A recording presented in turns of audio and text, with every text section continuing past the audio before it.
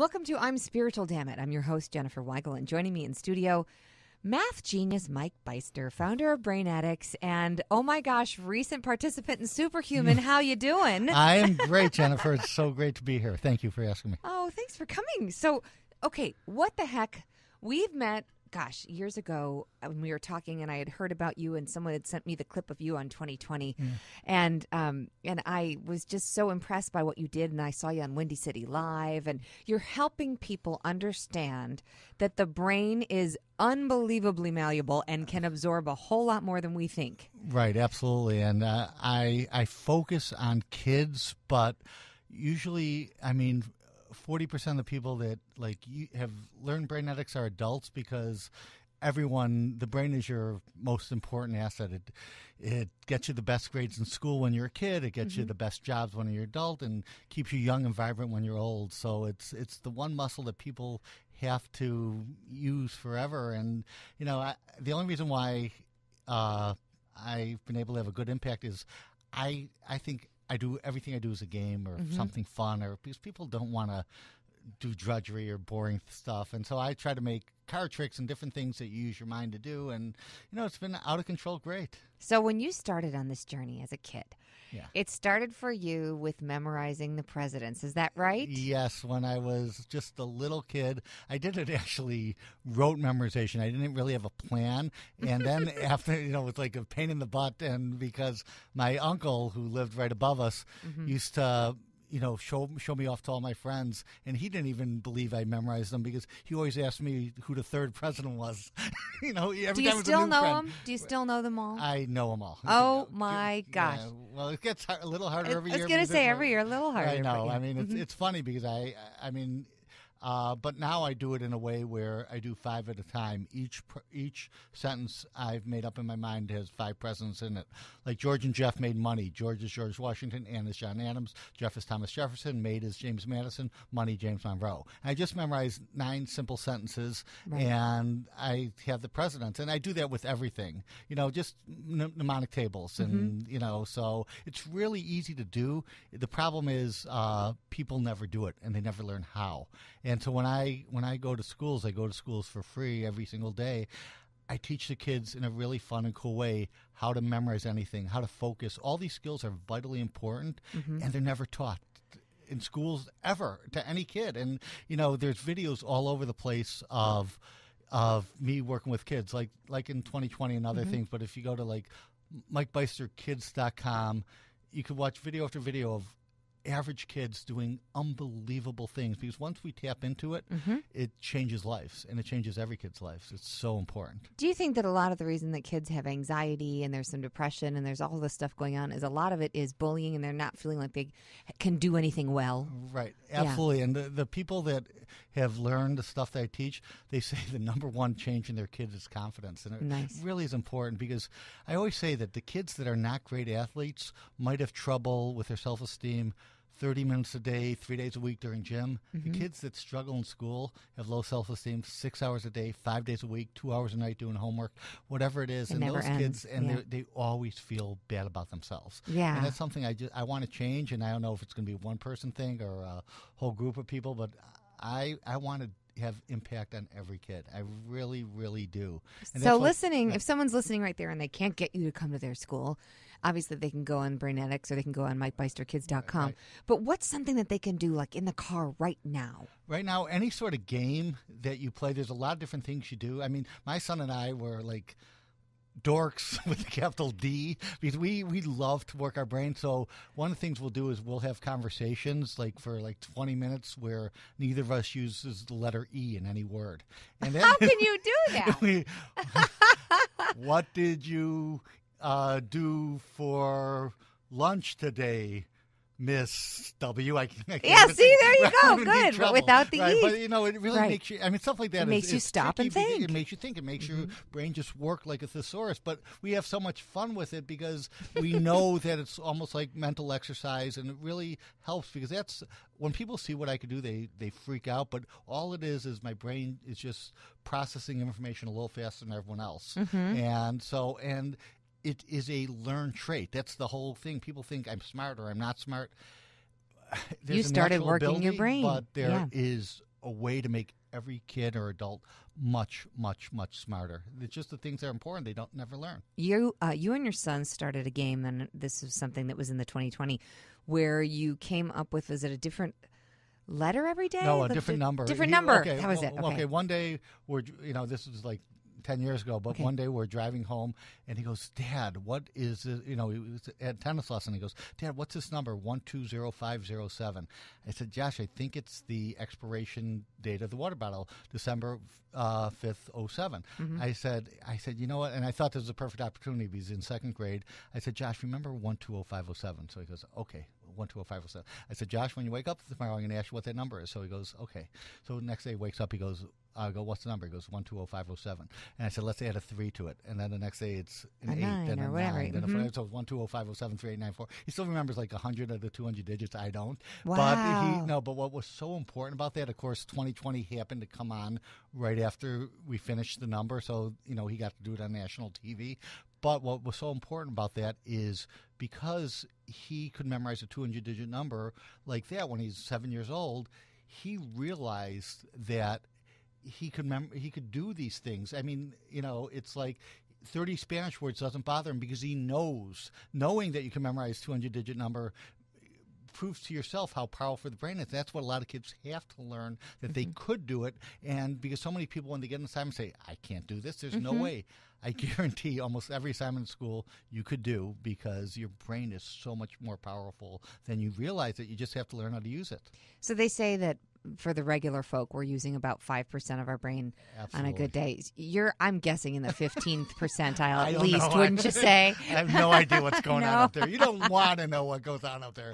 I cannot. I mean, it's like, oh my gosh. Do you believe in intuition, the other side of the brain, so to speak? I just believe so many, because when people see what I could do, they sort of freak out. So I never put it past anyone that they can't do amazing things. Right. I mean, the people I was on in Superhuman, they were freaking me out. All right, tell me some stories that we didn't see on the show, and for anyone who didn't see the show, right, fill us in. Yeah, and it's available online. You can stream it. Yep.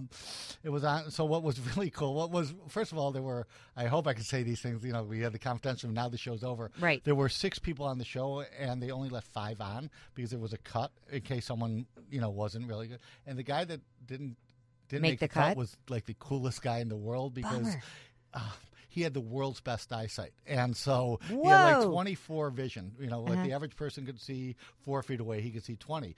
And so, and he, my son was out there with me, and he befriended my son and was wonderful. And so, so his challenge was If you ever see the show Modern Family, where you're looking a picture within a picture within a picture. Sure. So he had this like picture within a picture within a picture, and there's like a little postage stamp inside the third picture, and he's standing all the way back behind all the audience members. I didn't see it; my son was telling me, and he had to tell a little number in the third picture. No one could see it, and so even though he got it right every time, he said number 7. The audience couldn't see it, so even though the host Cal Penn said you're right.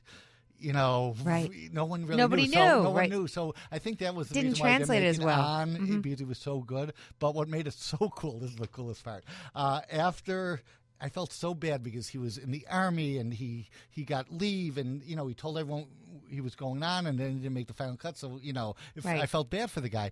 And so, we were on the same plane together on the way out. So I said, let's go to the airport together. Let me at least take you to lunch. I felt bad so he didn't win. And he's such a nice guy.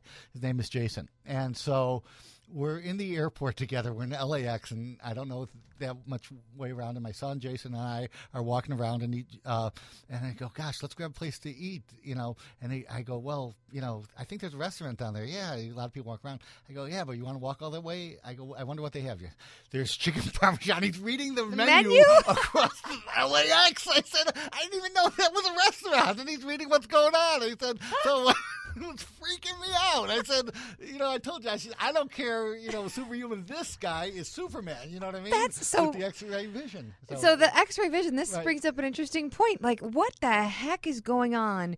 Like in your brain with the numbers. And for those who didn't watch, I'll just give one example. They listed off all the attributes of a car Right. which you had the prices of, and he was saying them at lightning speed. The fastest talker in the world. The fastest talker in the world was listing John off Machida, all the different parts of a car, and then oh, by the way, you get 10% off for this, and and then you had to come up with the sticker price.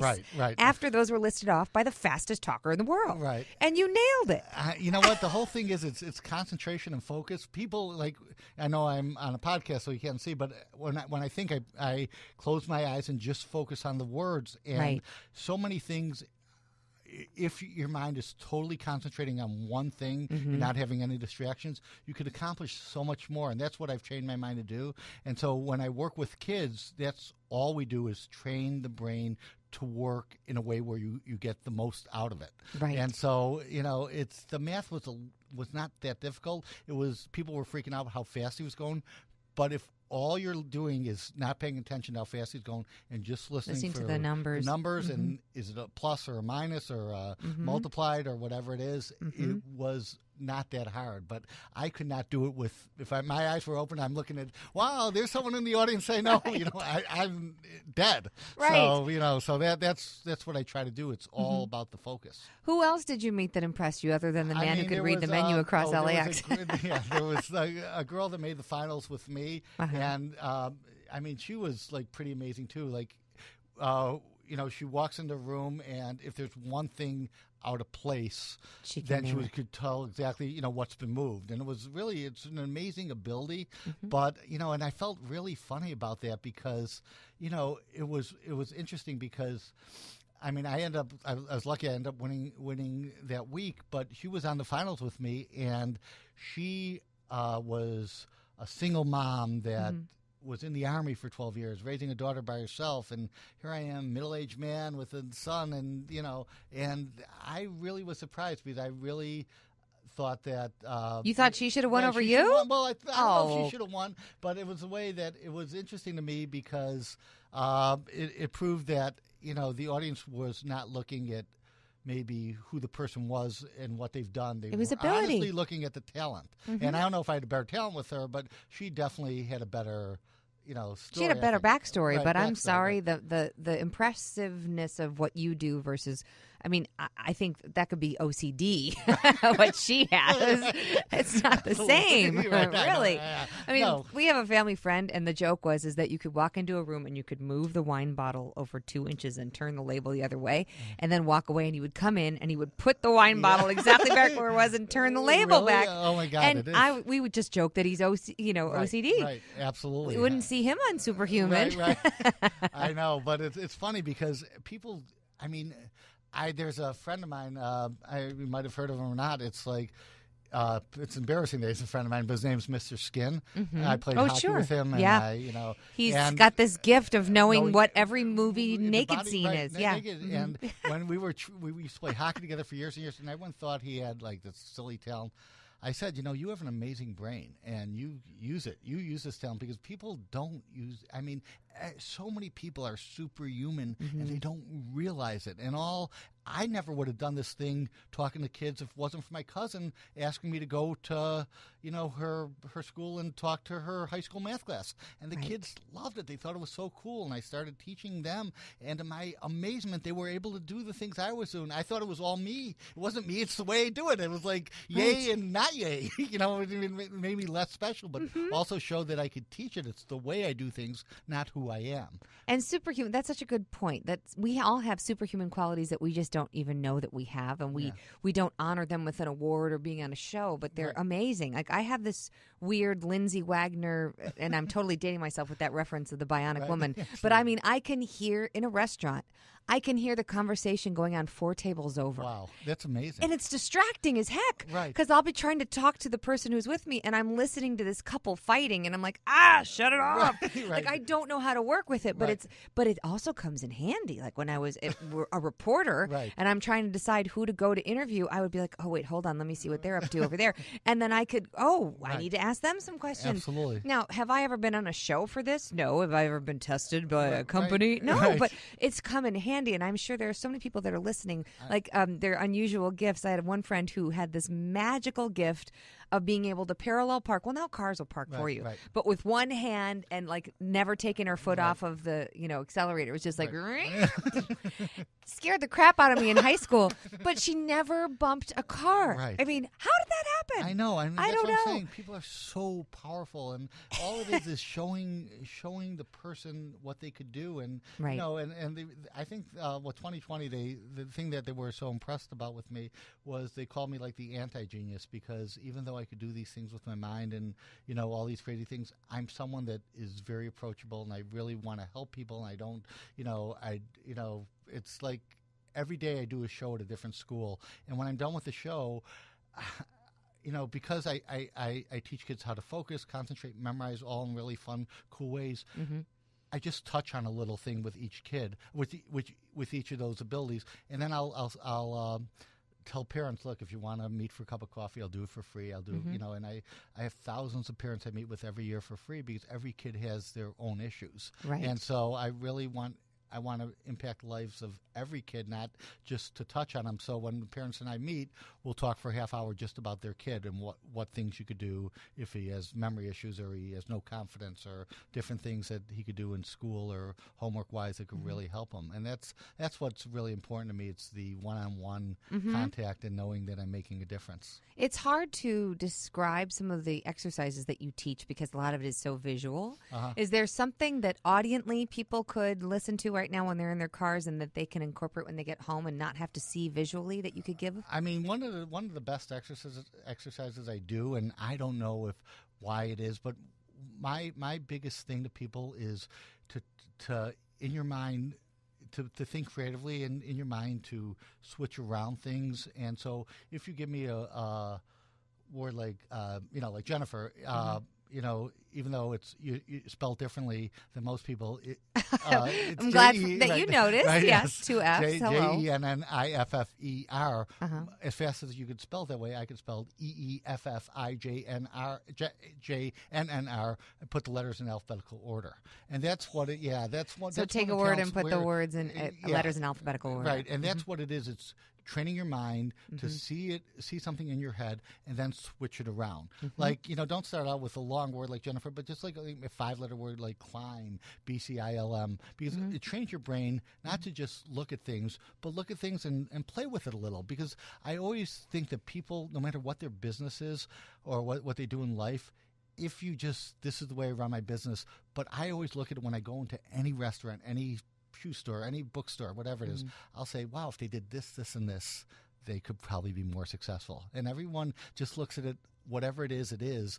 I look at it like, look at everything and then switch it around. And what if you did this, this, and this? Or what if you did this first instead of that first? And, if you tried and it doesn't work, you could go back. Right. And there's so many people that just leave things status quo, and you can't.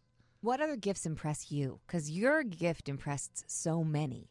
But what other superhuman tricks impressed you? What really impresses me is, I'll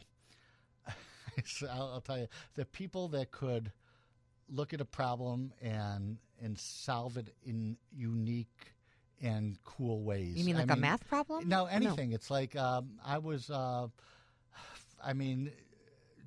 just people that I don't know. It's like there's this guy I used to. Just little things because.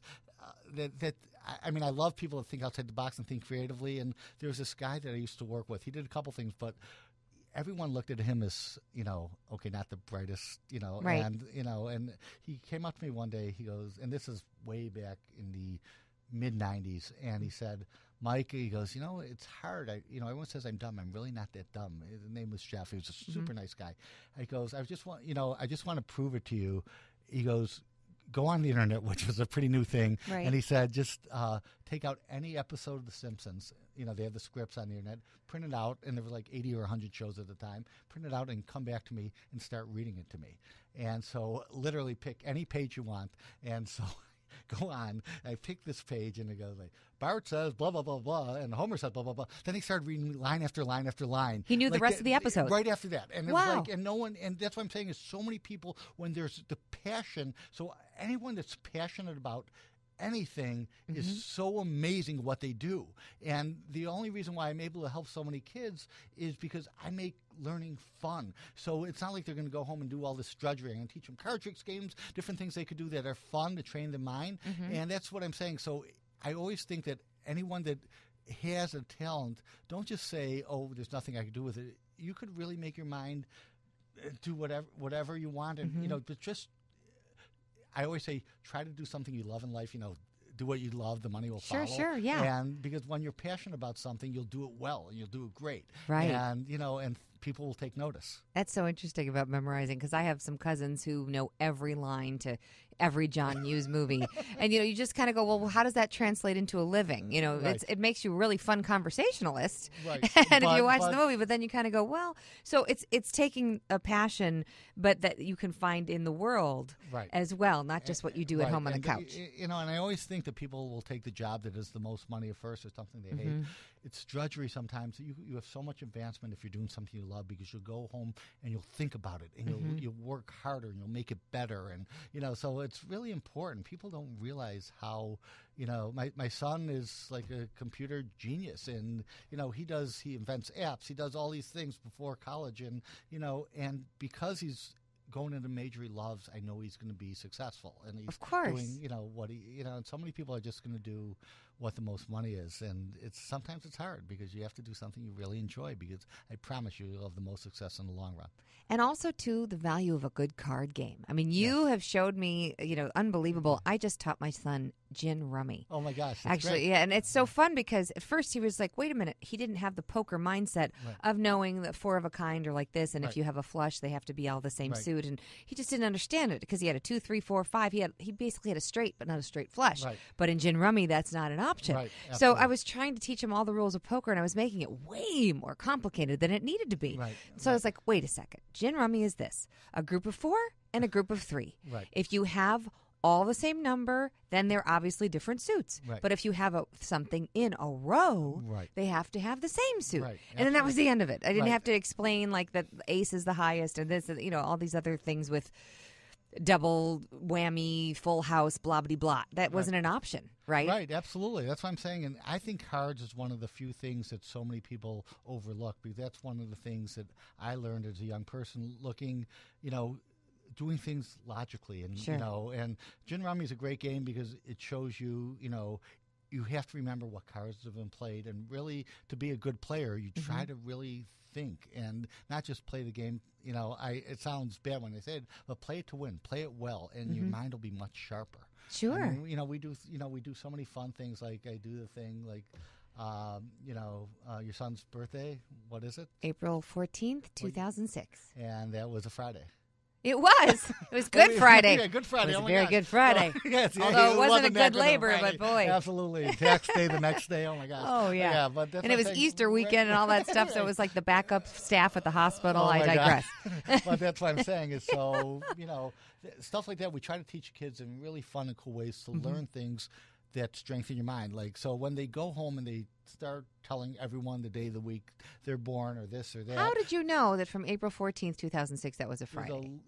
There's a lot of codes, I know. And it's not really that difficult. Okay. Okay. You want me to go through it? Yes, please. Okay. Each number, I mean, this is, so people, if you have a pencil and paper handy, it might not, the math is not that hard. It's just, the things I like to do is I like to teach things in step 1, step 2, step 3, step 4, because it trains your brain to be in order. Yes. And each number, like so April 04, 06, it starts every 28 years. There's a new code. So starting in 1984, there was a new code. So your son is in the 22nd year of the new code. After 84, it's 22. Okay. To 06. Okay. Okay. 22 is what we start out with. That's our number. Okay. The math won't be hard, I promise you. Okay. And then you do 22 divided by 4. Okay. That's Got 5. Yeah. Don't worry about the remainder. Okay. So 22 plus the 5 is 27. Okay. Okay. Are we good so far? Yeah, totally. Okay. April is a free month. There's a free month? Yes, there's a 0. Okay. The only thing you have to memorize is the code of each month, and it's a really simple way. I won't go into it, but April is a 0 code, so 22 plus 5 is 27, plus 0 is 27, and then the date. and he was born on the 14th. Mm-hmm. 27 plus 14 is 41. Got it. Okay, that's all you have to do. Now, if you divide 41 by 7, you get 5. Yep. Remainder 6. Interesting. About 5 remainder 6. Okay. And then we talk about the remainder. Yeah. 1 is Sunday, 2 is Monday, 3 is Tuesday, 4 is Wednesday, 5 is Thursday, 6 is Friday. He was born on Friday. Oh, my gosh. And But you discovered this by I what? developed it. I saw someone do it on Johnny Carson. He said there's a code, so I broke down the code. Oh, and yeah, but that's what I do. But what I'm saying is the math isn't really that hard because I don't really care about the math part. Right. What I'm trying to do is get your mind to work. Step 1, step 2, step 3, step 4, step 5. Because once you do this, you start. Your mind starts working in order. Once it does that, it becomes much more powerful and works more efficient. And what's the? I remember the license plate, the license number, driver's license number code. You came up with that code how? It's funny because when I got my first license when I was 16, I looked and said, "Wow, this code is really cool." There's my year, and if I did this, it was my date. And then I did it with my dad, and it worked. I was so excited. And then I did it with my mom, and it didn't work. And I was like, "Oh man!" And then I realized, wait a second, there's a different code for men and women. And so, it's like a 600 number. Until or I was something. 16, before you mean there's a difference between men and women? That's cool. It's a little slow in my family. Yes. So. All right. So I know my driver's license because I wrote it so many times on checks in college. So the last 3 are 885. October 6th. Yeah. Yeah. Okay. Okay. Yeah, but that only works for Illinois, and there's 4 or 5 states that they have codes that work, and the other ones. But that's what I'm saying is when I teach the kids this, that's what I'm looking to do is try to teach them things that are fun. Because if you teach a kid something boring, it ends right there. But if you teach them something fun and cool, they're going to go home and they're going to use it. And so when I'll teach them like 20 different fun and cool things, whatever you want to do, and here are the steps, and here it is. And so, that's why it changes so many kids' lives. And when you look at me, it's no big deal. But if you go on or you Google me or look on Mike Byster Kids or Mike Byster, wherever it is, and there's Mike Byster, we're on a mission now to change the life of every kid. I really do mean that, and I want. There aren't enough of you to go around with there all the is, schools that need you. Yeah, I know, but my thing is I want to get. I spent the last couple of years developing a program just for schools, and because even though Brainetics has impacted the lives of hundreds of thousands of kids, it's the kids that probably don't need it as much that are impacting because their parents are the ones that are motivated. And I want my kid to get the best, and they're buying the stuff, and they're going out and they're using it, and they're so you're making them sit down and watch the DVDs. And the DVDs with them. This is a family thing. They're the motivated learning family, and so I always was feeling guilty that I was, even though I'm trying to help kids, I may be widening the difference between the haves and the have-nots. And so my thing this year is I worked the last couple of years developing a program just for schools, and I'm looking to partner with any major corporation. We've heard from a lot of them in the first couple of weeks after Superhuman. What the heck? Right. Citibank or where are you guys? I want to keep it, where it's accessible to every student, every teacher, and because that's what I'm saying is that and I don't want to change curriculum because that's silly to try to force things. But if a teacher and their kids did it a half-hour a week for 2 or 3 months, every kid would be so far off the charts. We don't take kids from A to B. We take them from A to Z. Right. And like I said, when 2020 and all these videos come out of what kids could do, everyone wants to know, why can't my kid do that? And they can. You just have to practice a little. And I don't want people to have to buy something to do it. I want it to be available to schools. And the funny thing is even though, if you try to make it part of curriculum, it becomes, the thing that bothered me about 2020, we got 50,000 emails from 2020, way more than any story they've ever run. They told me it was by far blew everything away. Right. We got it from thousands of parents, teachers, administrators, everyone, and we got all these foreign countries. We got letters from like 30-some foreign countries. We didn't get one letter from a politician, senator, congressman, to help governor. change the curriculums. We had Barack Obama, who was senator of Illinois at the time. We didn't hear from him. We didn't hear from mayor. We didn't hear from anyone. And I said, you know what? I'm going to do this privately. And even though I've impacted so many kids with the product, it didn't impact the right kids, in my opinion. Even though I love it, award winning, and I'm thrilled. But I have so many. I see these kids when I go in the inner city of Chicago that I could help these kids. Just give me a chance. And that's what I'm saying is I know they can't afford this. Let's make it free, and let's get the companies out there, and we put it together in no time, everything's down. All we have to do is what's the best way to get this into every school. And so, it's just basically a plea now because, like I said, we've done the finance part of it. Now let's change the lives of every kid. And if anybody's listening that can get that done, do your part right now and step up and go to MikeByster.com, MikeBysterKids.com, BrainEdX.com, and reach out. And that'll happen. Yeah, we're not looking for financial. We're just looking, send this to every politician, every corporation, anyone from the media. Let the world hear about it. Because my thing is, who's going to say no? I mean, no one's going to say, well, we don't want our kid to be smart. Yes. Of course you do. And the way, it's not like we have kids for 1 year. We have kids from kindergarten to senior in high school. That's 13 years, 5 days a week, 170, 80 days a year. Do we not have time to spend a half hour a week for 2 months to teach them how to memorize anything? Right. So every test, they becomes easier. At it. And that's the other thing. One of the teachers that my son struggled with was somebody who only cared about the numbers, and so he would get anxious before a test, and then the numbers would get lower and lower and lower. Right. And so these teachers are anxious because they have to raise their numbers because no child left behind. They got to get their numbers up, blah, blah, blah.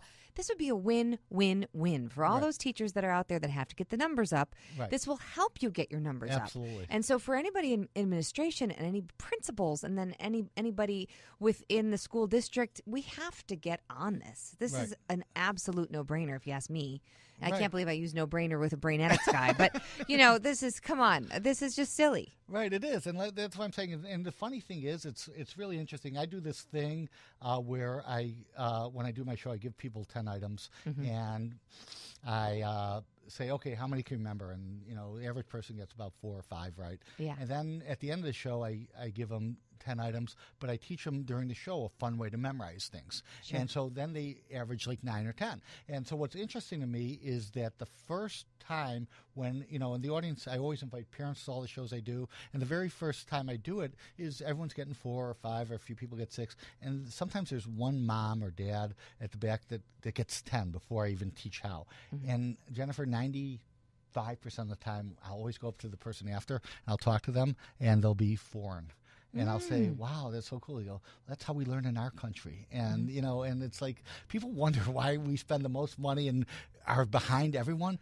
That's really the main reason that I found from, I've been to Japan and Spain and Canada and Mexico and taught in schools there. This is why we are behind, because we are so worried about just giving the kids the information but not telling them how to memorize it. Right, or how to focus in school. And it's like it's unbelievable, because it's like teaching kid baseball. Okay, here's a bat and ball, just hit play. No, you teach them how to play. You're expecting the kids to learn, but you never teach them how to learn. They just count on their natural ability. Right. And the parents are so wonderful. But they don't know what to do. And so they want to help their kid. But so let's put it on the schools, and it won't cost the schools anything or any time, and it's just becomes so simple. Right. And so that's why I'm saying it gets frustrating in that respect. But I know, like I said, from Superhuman, we've heard, from 2020, I heard from a ton of corporations, and I thought the best thing to do would be private. But now I'm thinking, I just want to help all the kids. I really did. Because I didn't want to go into corporate America and do things and travel around. I love to, find a way to help. But now I realize I help so many kids, but it might have been separating instead of unifying. Yeah, unifying everyone. And the memorizing can also be for like comprehension and reading, not just math. Right, absolutely. Anyone listening, just because Mike is a math genius, the skills are translatable in all things. Absolutely. Everyone does things differently. I'm a mnemonic guy, but I teach all the different ways to do things. Like when I was 10 years old, we had to memorize the 13 colonies. Sure. So everyone's trying to memorize it. And how did you do it? What was your trick? George and Mary were on the verge of cutting a deal. He received 3 new road maps. She got 2 cars and a pen. George, Georgia, Mary, Maryland, Verge, Virginia, Cutting, Connecticut, Deal, Delaware. He received 3 new: New York, New Jersey, New Hampshire, Rhode Island, Massachusetts. She got 2 cars, North Carolina, South Carolina, and a pen, Pennsylvania. Yeah, and so that's what I'm saying. 2 cars and a everyone pen. gets them mixed up. Is Connecticut, is Vermont, what it is. And, I just remember that sense. But everything, periodic tables, I do it for presidents. Everything I ever memorize. My son at Subway is corporation. He wants cheese, onions, ranch dressing, and pickles. Corp. right, corp. Right, yeah, that's what I'm saying. And so that's how it is. And but people never do it, and so they don't know how. Mm-hmm. And so my son is one of those kids that he does it and he learned, and so whenever he takes a test, the other kids will come to him and say, okay, how do you memorize this? Yeah. And so they take his way and they all memorize it. But once he leaves and goes to U of I, and they're in trouble. They're you know frozen, what I mean? And yeah. that's what I'm saying. And so I want every kid to learn how to do this because it's so easy to do. The first time you do it, it's impossible. The second time, it's less impossible. 10th time, it's easy. See, Yeah, that's exactly it. Right. Just Absolutely. keep practicing. And, yeah. Oh, Go well, ahead. awesome, Mike. I am so grateful we got to have this conversation, I and loved it. especially that you're superhuman and that others can benefit from this, and they'll reach out to you. So Right. be I prepared to be inundated because I it will hope happen. So. Right. And anytime you want, I just want every parent that has a kid that they're losing hope or thinking, what could I do? Just do this. Go to, MikeByster.com and click on Teachable Genius if you want to know, everything about what I'm planning to do, Mm-hmm. or go on MikeBysterKids.com if you want to watch the videos of the kids I work with. And I promise you, this is heartfelt. I'm going to change your kid's life if you let me, and it won't cost them anything. Byster is how you spell Byster. Mike is how you spell Mike. My parents didn't give me a cool way to spell Oh, Mike. come on. Yes, they did. Now, I mean, Jenniffer, as my mom plagued me with, because all the other Jennifers were so normal, and let's just make it exotic and make everybody think I don't know how to spell my name. I have Mike Envy, so there you have it. Absolutely. Thanks for being spiritual. Thanks for being on the show. Thank you, MikeBysterKids.com, MikeByster.com, and BrainEdX.com. Just 3 of the many ways you can reach Mike. Google him, and you will have a very fun several hours absorbing some of his information. And reach out to him to come to your school so that we can change kids' lives and help the greater good, which is what Mike does. Thank you. Thanks for being here. Thank you, Jenniffer. Always a pleasure. Always. I'm Jenniffer Weigel. Stay spiritual, Dammit. And always catch up with me at JenWeigel.com. JenWeigel.com. JenWeigel.com. JenWeigel.com. JenWeigel.com. JenWeigel.com. JenWeigel.com. JenWeigel.com.